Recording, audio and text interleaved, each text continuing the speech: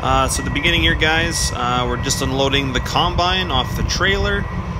By the way, the Kenworth behind the combine, I think Dad was probably like within inches of crushing it. I forgot his mirrors were put in, or he didn't have mirrors, so, you know, I had to stop him, basically yelling my lungs out. So just the first part here is just backing off the trailer, and then we'll get into me explaining the video, so enjoy.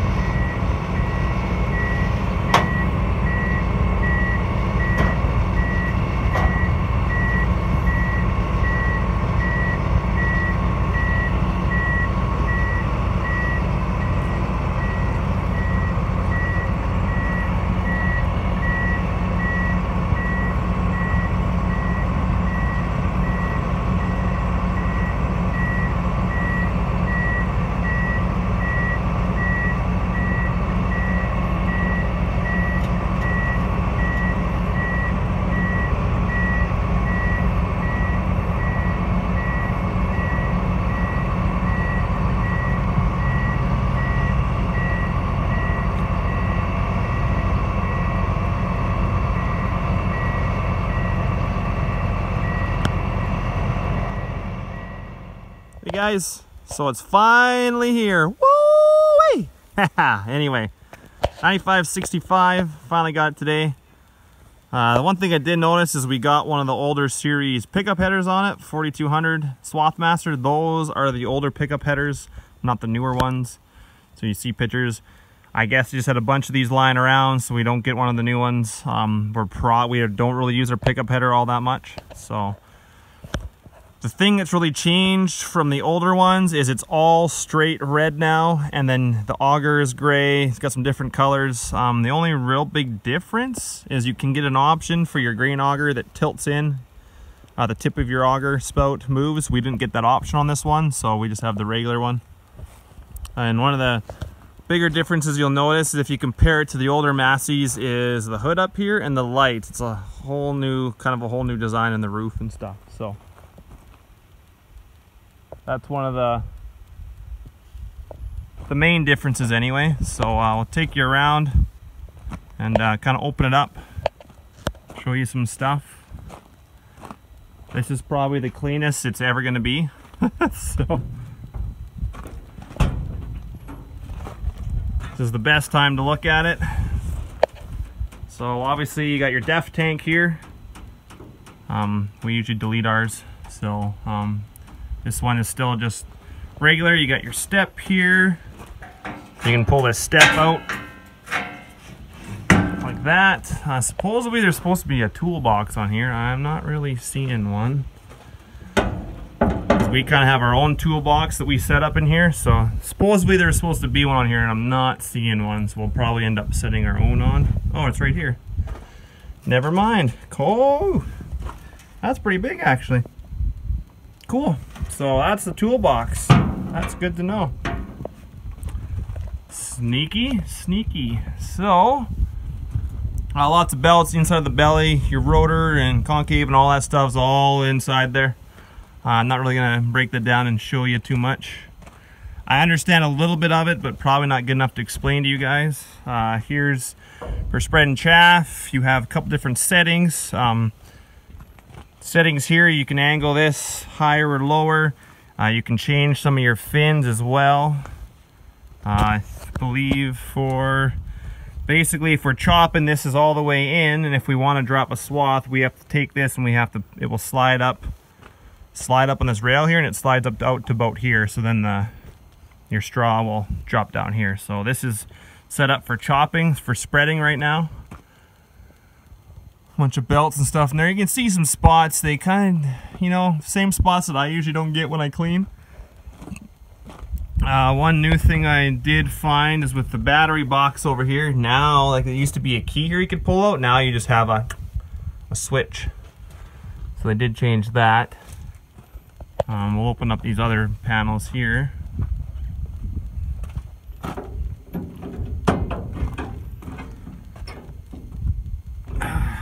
Jeez, I'm gonna have to use my other hands here.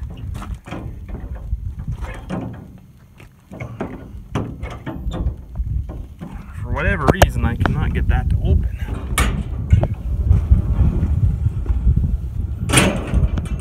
So there's your engine up there. I'm trying to think what they use in the Massey's. I know like some of the tractors could be a Zaizu. I'm not sure if that's what's in this Massey or not. I'd have to look, but yeah, that should be just really simple, but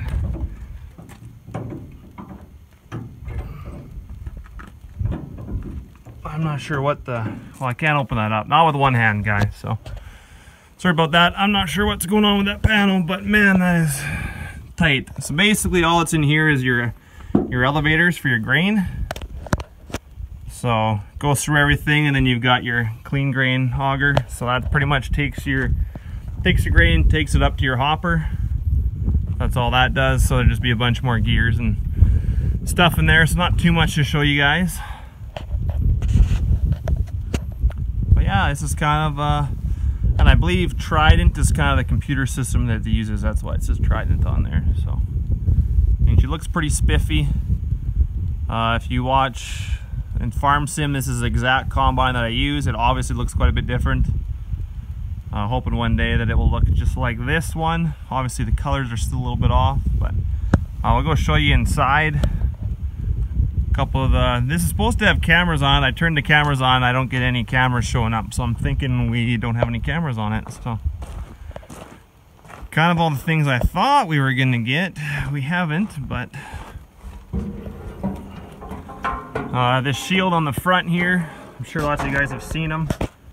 It's called a seed saver. So basically when you're doing canola, that keeps the canola from coming out and landing up on top here and sitting here, and it keeps lots of crop will come up and slosh, and then kernels will go off, and it kind of keeps everything in.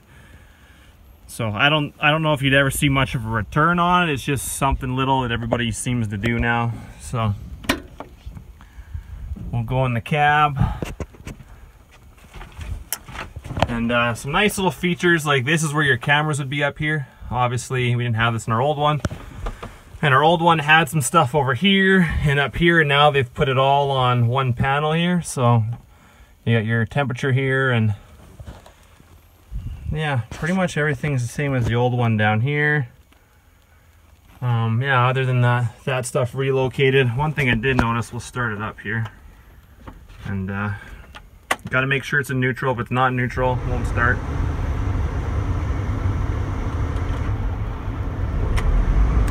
I did notice, if you can see it, is this lights up down here with your fuel and your def. That's your def, that's your fuel. That's a pretty cool little thing. Our old combine did not have that, so they've kind of redesigned the steering column a little bit. So that's kind of cool. And then yeah, you pretty much just got the monitor with all your stuff on it, and really not much else to show you guys. So this is the new beast. I think it looks damn sexy. And I can't wait to use it. I'm just gonna drive it around the yard a whole bunch right now. And no, we have to put our fields in. And what else we gotta do? I guess here we'll close our grain tank. So if I remember how to do that, I go up here to your grain tank, and I should be able to close it.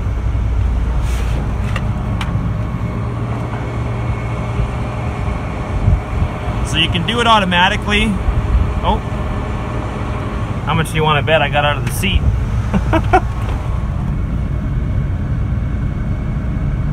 I guarantee you that's what happened. I got out of the seat, so we'll do her again. So I guess you can't get out of the seat. That's good to know.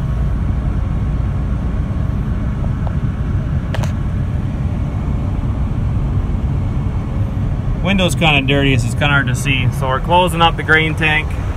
That's just that button there. It does it automatically. Or there is this button down here, does it manually. So depends what you want to do, whether you want to use the computer to do it or not. We got our auto steer here, and I got to add a few can plugs in here for our Farmer's Edge, and I got to put some fields in, and so we got to put a radio in here too. Got to have a radio, so that is one thing to do. And yeah, pretty much I don't know what else to show you guys. That's pretty much, we'll maybe just go back out and take one more quick look at her, but I would put the header down, but I can't put it down yet because I gotta lift it up and take, this is for when you're transporting it and stuff, on guys have it on trucks. This keeps it keeps your header from crashing down, so you'd have to take this off or you'd bend it. So that's something I have to do, but we will close this for now.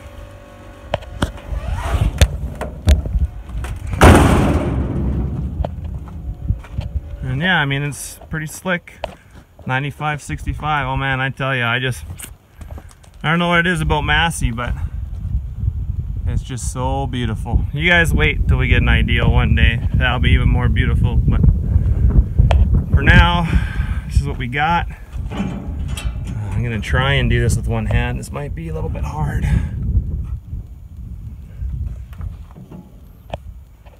Hold on a second, guys. I just need just a little lip I had to lift up on.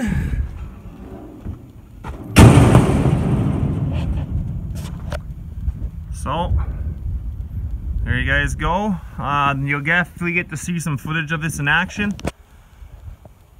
You'll get to see it in the field. I could show you up top, but just engine stuff like that, some reservoirs for oil and hydraulic fluid and stuff, and fuel filters and all that good stuff. So I mean, one good thing about doing this combine though is when you do the oil, there is I think this is the oil line. I think this is the hydraulic oil line. I changed oil once before and I actually emptied out all the hydraulic oil because I picked the wrong line. I knew it once I'd opened it, but I think this other line here is the oil line. So pretty easy to change oil. Just comes all down on the hose. Pretty simple. Sometimes the combines have the tread on this back tire backwards. It just helps for traction. So if you ever see the tread backwards, that's why. Some Masseys have it, some don't. Depends, I guess. But it looks like I'm gonna have to do some cleaning. Like if you look in there, got some good old rotten grain and stuff in there. So I'll have to clean that out before we start. But you know, typical. Gotta do a little bit of a cleaning even when it's a new machine. Well, it's new to us. It's a year old, or it's farmers that run 4 of these usually trade off a couple every year, and we usually buy one of their trades. So this one's I think a year old, so I'd have to look how much it has for hours. But yeah, just give you one more little quick look, and I think that's gonna be it. So like I said, gonna be lots and lots of footage of, hopefully I can get a lot of footage of this at harvest time. I'm not always around the combine. Sometimes I'm baling or stacking, so if I am around, I'll try and get as much as I can. If I'm running it, I will try and get a bunch of footage as well. But like I said, we'll have to see, and yeah, hopefully you guys enjoyed it, and I will see you in the next one. Talk to you later.